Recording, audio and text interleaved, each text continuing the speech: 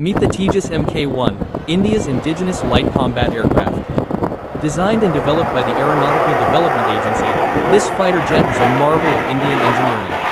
The Tejas Mk-1 is a single-engine, multi-role fighter aircraft. Its sleek design and advanced avionics make it a formidable opponent in the skies.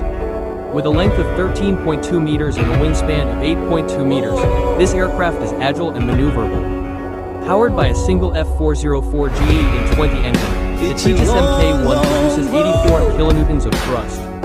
This enables the aircraft to reach speeds of over Mach 1.6 and climb to altitudes of 50,000 feet. Yeah, but they don't know I've been down so many times, and still I rise.